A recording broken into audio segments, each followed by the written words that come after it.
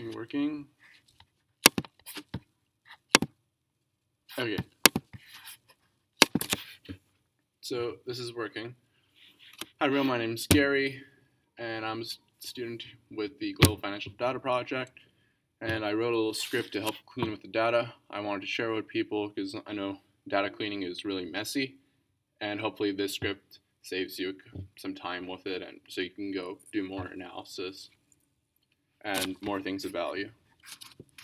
So if you haven't already, please download R in RStudio and open it up. And you can pull up this code if you want to follow along or if you want to make some edits. So first thing I would suggest you do, download these packages. If you haven't, you only need to download a package once, and you can do so by typing in the commands install.packages, quotation, and then the package name, in this case, apply R. This is giving me this warning because I already installed it. Cancel. But if you haven't already, please download each one of these packages. Then put this command, enter the commands over here to activate those packages because we'll be using them later on. Next, import the data set that we originally got. So if you're using the new RStudio IDE and you're not yet familiar with R, I might suggest using the button over here, import dataset from CSV, browse wherever you store the file. So in my case, I stored in downloads, big test, open, and it shows you if this is the correct one. It is correct, and I import it. Okay, so for me, I personally don't really like using this method of download because, as you can see, you get a couple of warnings. So what I would instead do would be highlight this part which shows the pathway, put it in here, and change it from read_CSV to read.csv, which I did here, and then label it in whatever object you want. In my case, I called it Excel. Read the data, should take 5 seconds. Let me remove this. And now, looking at this, okay, so let's open up the data. View Excel.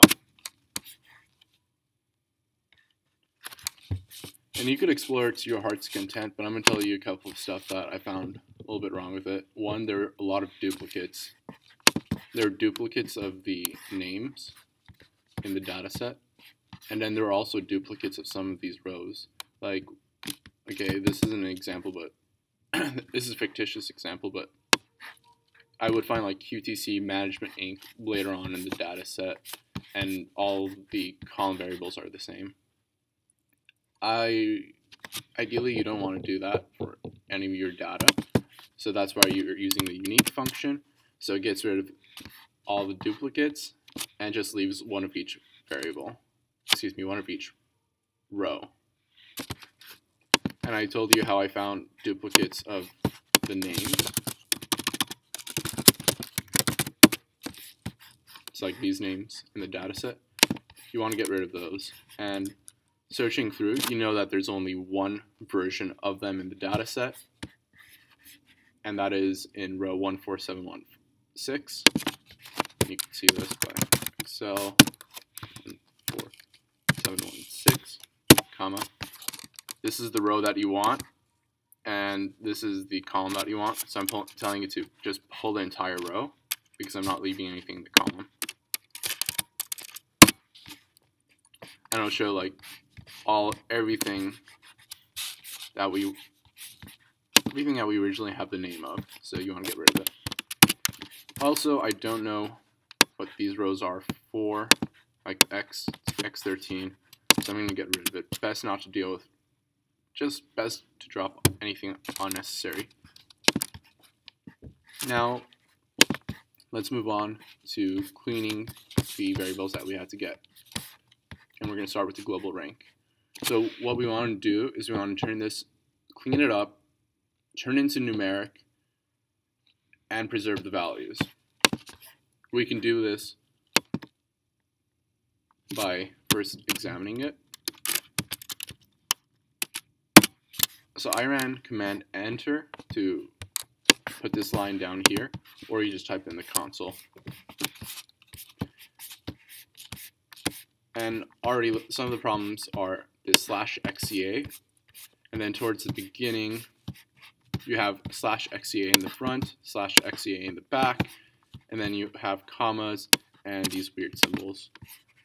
So you're gonna get the Excel global rank, and you're gonna use the pipe function.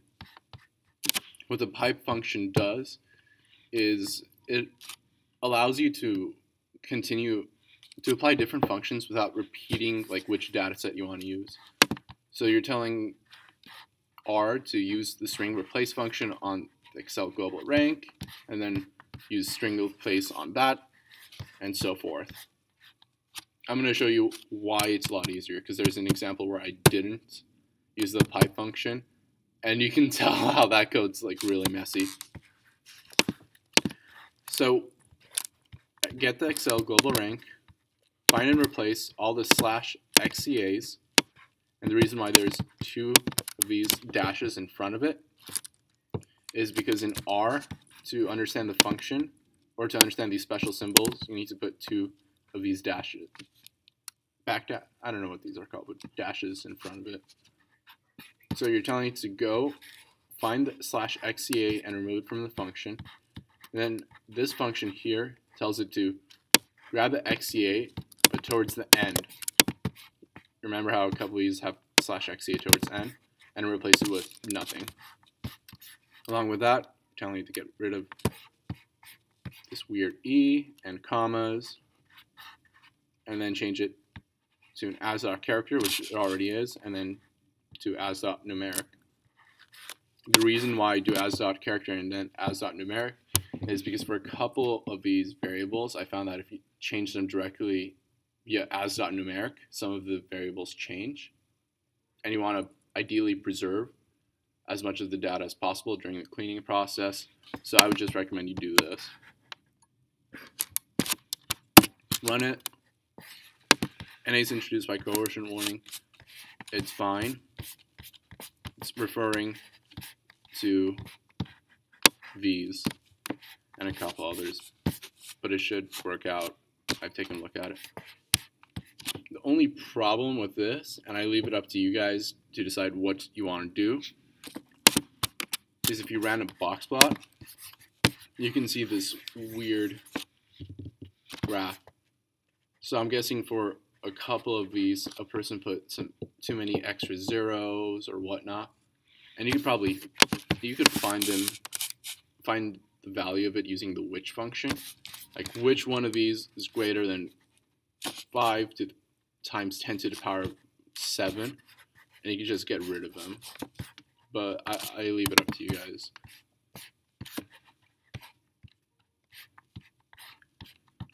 So with that, you've already fixed the global rank, and you put it in numeric form.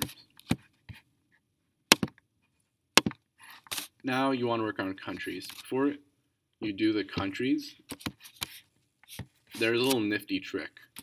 So earlier we downloaded the package rworldmap. rworldmap has a dataset that has all the countries. You can see it. Countries. Some of them are misspelled, like Vietnam. I've corrected that. And then a couple of them have some like extra space. I'm trying to find a good example. Bosnia and Herzegovina, Central African Republic. So correct Vietnam. Turn all of these into lowercase. You'll see why later on. And trim the white space. And then I couldn't find Hong Kong, Singapore, Puerto Rico, Qatar, Guam, and Korea on the list. Although those numbers appeared a lot in our country. So I just continued adding to it. So you see how it ends at 149 for the 150th variable, and countries, put Hong Kong, Singapore, Puerto Rico, NA, Qatar, Guam, Korea. So we're going to run all those functions. Alright. Afterwards, now to actually tackle the country in your data set, you're going to import all of the country, all of this, into an object called country with this function, and then you can table it to see all the errors. So you got a lot of different errors here. First thing we're going to do is we're going to trim the white space. We're going to put all of these into lowercase. For example, there's a good one with the United States. Like, these two are perfect, except uppercase changes. So that's how the string to lower function helps. Then you're going to get rid of these little items. And what you're essentially doing is replacing the old country with the new country after you use that function. This is what happens if you don't use the pipe operator. See how, like, before we only used a couple lines, well, here, yeah, it's quite a lot. So you use the pipe operator whenever you can. In addition to that, when I tabled it, I found that one of them has a number when it should be a country. So I find which one it is, put it in the index, change it to NA. Then I also find the one that have nothing in it. I think it should be this one. Change that to NA. Then unknown we know is NA. And I keep going and finding replacements.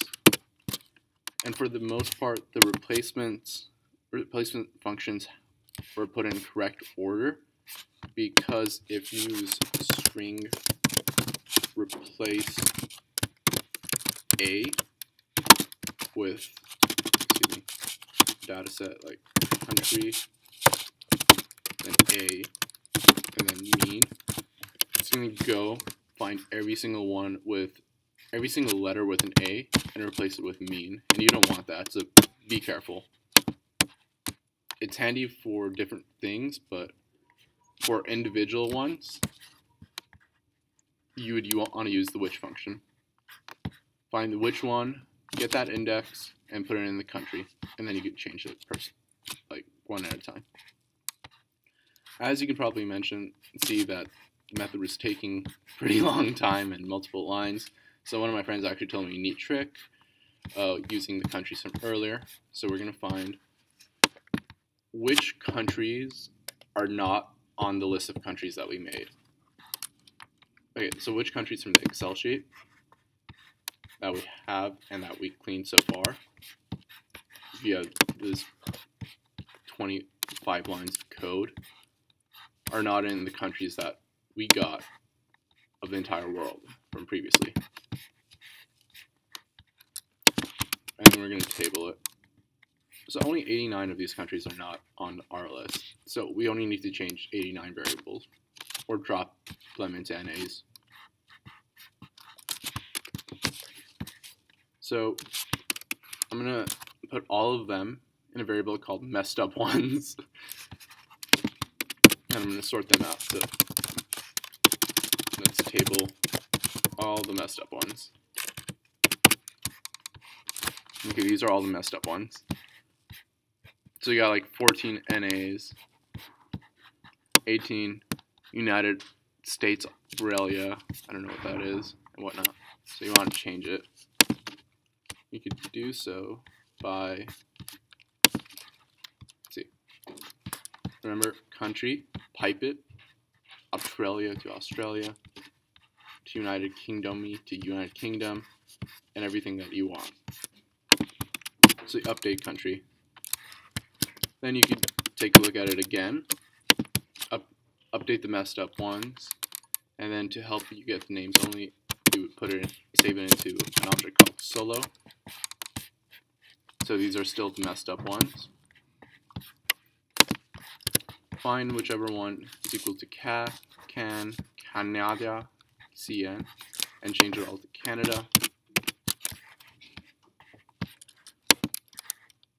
And then you don't necessarily have to update the messed up ones, but I like doing it to keep track of my progress. Then you can see that like JPN needs to be changed to Japan, Trinidad and Tobago needs to be changed to Trinidad and Tobago, London, United Kingdom, NA and N.A into NA. So I'm going to do all right now, and then update it again. So the only ones that you're left with are these. So I honestly don't know what these mean, and I don't think Gibraltar is a country, and I don't know, like for these, unless somebody can figure out which one they want as United States or Australia, I'm just gonna turn it all into NAs. And you could change these into whichever you want by using this line and different versions of it.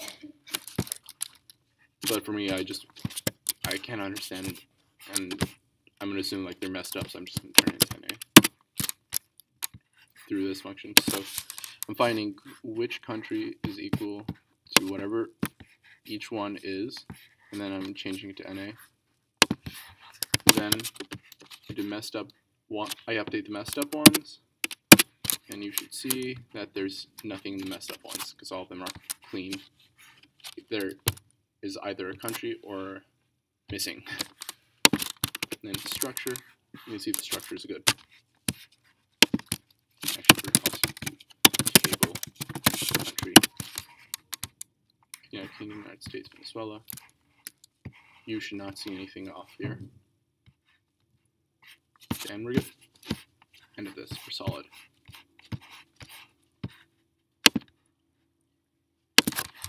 For the country rank, okay, so we got global rank, country, now we want to do country rank.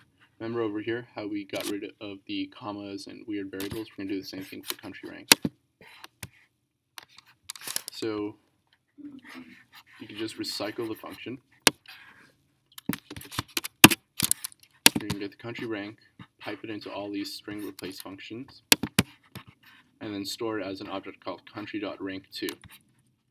Table it. Okay, everything looks good. It should just be numbers, but in character form. There is, however, one problem. There's a couple of zeros in there. So I don't understand how you can get 0 for a country rank.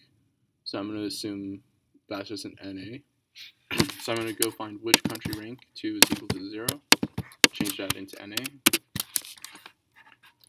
And which also for somewhere in the data set. Okay, there it is. Shoot. There's a little question mark, right? Yeah, there it is. Oh boy.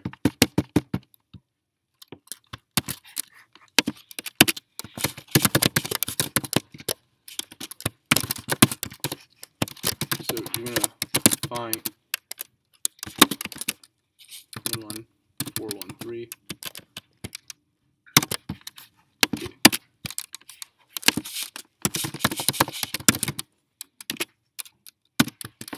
17404. Okay, you can see these weird symbols. Probably change these.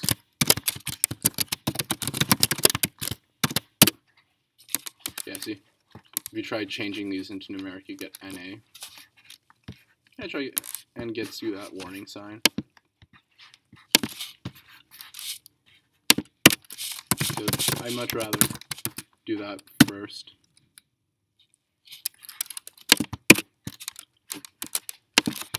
It's completely unnecessary, but I don't know, I just want to do it. Okay. So I don't think there's any more of those symbols. I'm fairly certain I've taken a look at this data set over 6 times, and this real only was like 5. But you just change it into numeric, and if those symbols are still there, which I guess some of them are, they'll just be turned into NAs, which is fine. And then if you do the structure, you can see just numeric. And then remember, going over here, the country ranks are still the same. Prove it to you. 20. Each one of these numbers are all the same. So nothing got changed when you format it into numeric. So everything's good. And you saved it all into an object called country.rank2. For each one of these little chunks of code, I wouldn't call chunks, but little blocks of code, I wrote the variable of interest that you created next to it as a dash. So with country rank done, we'll move on to Excel_web creation year. Do this. Okay, so you table it. So right off the bat, you recognize that, okay, this should be NA, this should be NA, this should be NA, and, well, this should be NA. But more so, the bigger trouble is that for this, you want years between, you have dates in weird formats, like this, and person put wrong wording, you have dates that are completely out of range. This is weird. Okay, these are all weird because you want the dates between 1983 to 2018. I'm guessing something got wrong in somebody's Excel sheet and it just got added to the masses. So what we're going to do is we're going to get all the names. We're going to create an index track of the years. Okay. Let me rephrase that. So what I'm going to do is I'm going to tell R to create a for loop to go in here, find the index of all the numbers of our years of interest from 1983, the year the internet was born, to the current year, which is 2017, and mark those indexes. So for which creation.year is equal to the first year in our loop, put those numbers in an object called dispose, then keep adding it to index.track.year, so that when you do all this, you'll have the indexes of all the years that you want. And now going back to your original object, you're going to subtract all those indexes.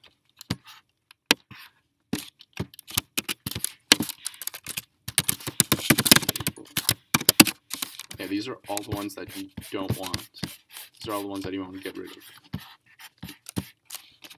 Unfortunately, so you're going to put an NA. And then if you table it, you can see that only the ones of interest are there. And you want to drop the levels.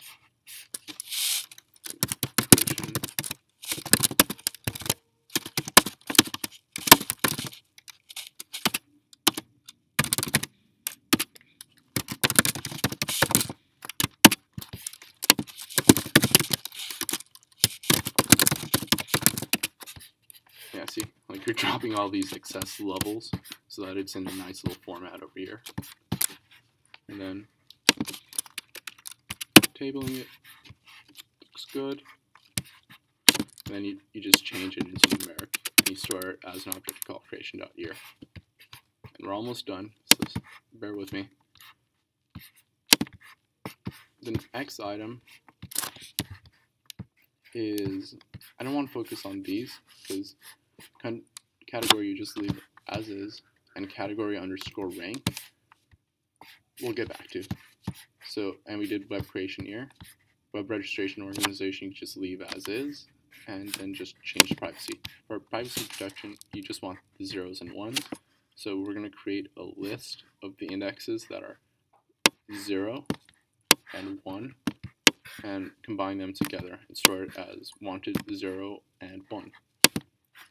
So put all the data from the Excel sheet for privacy to an object called pro.pre. Table it. Most of it's already in zeros and ones, but you have the rest in just these scattered ones.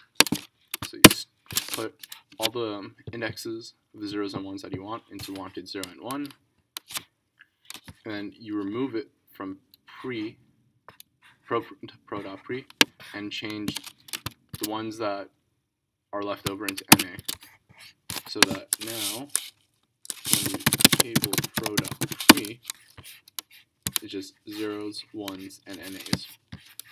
And then you drop the excess levels, and you change it all into numeric.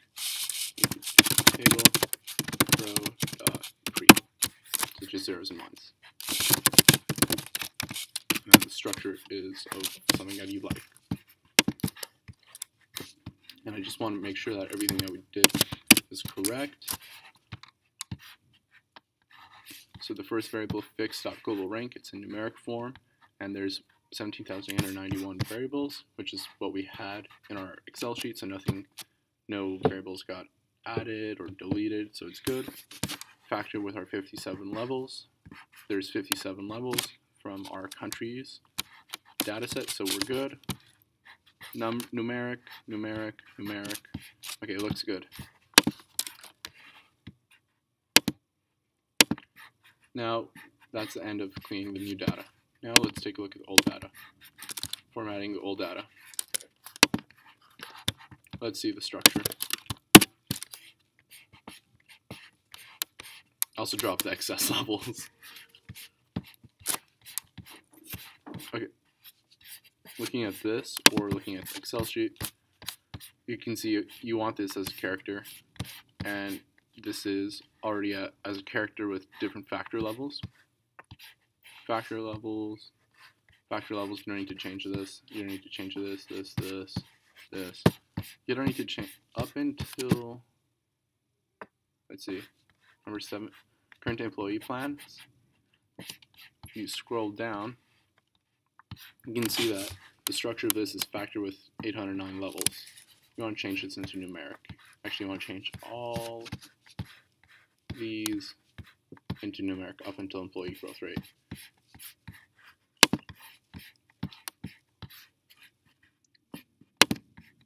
So all data, numbers to make numeric. So specifically those, let's table it. See, these are all numbers that you want and show insight. Want to change these numbers into numeric? Let's create a for loop. So I created a for loop with the 17 to 29, but I kept getting errors in the 17, so I split that away. So let's table it and see what we find. After tabling it, I found that there were one that had the XCA towards the end, so I want to get rid of that. And then I want to trim the white space, and then I want to change it into numeric. Then, as you can see, so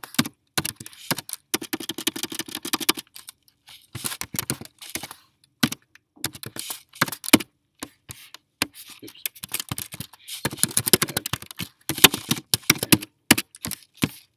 This is the original Excel sheet that wasn't modified when you viewed it. So if you look at 17, you can see 929, 833, 99, 999.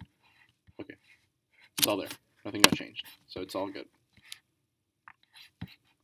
I actually did much more rigorous testing to prove that nothing changed, but for the sake of this video, I really don't want to go through that, but trust me, it's correct. And then the rest, there was no problem with changing it all into numeric, and you can move on.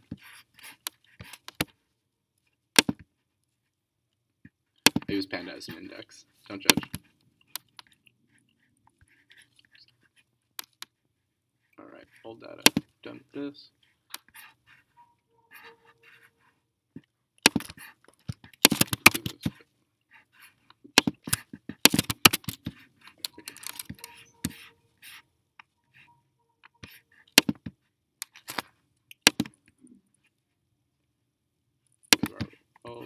Okay, now I'm just repeating stuff now. Okay. Yes, we did this. Now time for the final frame. Final frame. So now you want your final result to be a data frame. And you know that for all these other ones, when you change the old data, this part right here, because here you change the actual data from the Excel sheet, and here you change the actual data in the Excel sheet too. So that over here, you can just put Excel columns 1 to 34, and it'll be in the format that you want it. And then you put the next variable, which is column number 35, global rank over here, and we created a variable called fix.globalRank, which has the correct variables, and we're going to name that global.rank. Next, from our data set, we created an object called country, which with all the correct countries, and we're going to name that country in our data set, or in the data frame that we're creating. We named an object called country.rank2, and we're going to name it country.rank in our data frame. And we're going to pull the Excel categories, because that didn't change and we didn't alter it. Next, we want the category rank, and you can just coerce it into numeric. I haven't had too much trouble. Like I said, Excel underscore category has some weird stuff in it, but for the most part, it shouldn't. You could do this function without changing the data too much. Then you add the next column, which is the creation.year object that we have, and you name it web.creation.year. Pull the 41st Excel sheet, because we didn't change that, the web registration organization, that's correctly formatted, and then name the last one, the last object we have, which is pro.pre, and name it web.private. Final result, which is fine. And then you could create it into a CSV file. But let's compare it. So it should be the same as the Excel sheet, except a little bit cleaned up. So you have a couple more NAs. But for the most part, it's something that the final result over here is something that you could work with, because it formatted things the proper way.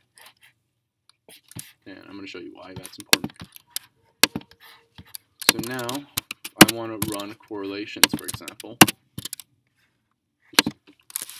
I forgot. Okay.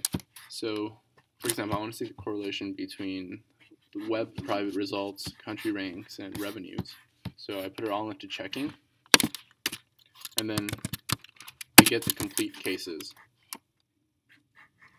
of these ones, and I find the correlation. So this is the correlation. I should add names to these, but this is this first one over here refers to web private, second one country rank, third one revenue. And originally you couldn't have done that with the original data set that you had. For example, use web. Where is that?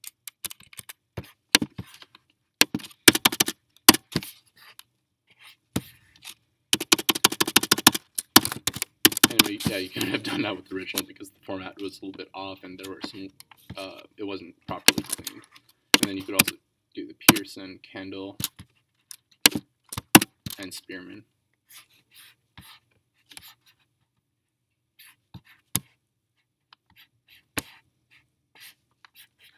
Well, thank you so much. Again, I apologize if this wasn't as thorough and in-depth as possible, but I'm open to any questions. If you have any questions, feel free to reach out. I want to help out as much as possible, and good luck to you guys, and play around with it. Thank you so much, and have a great day.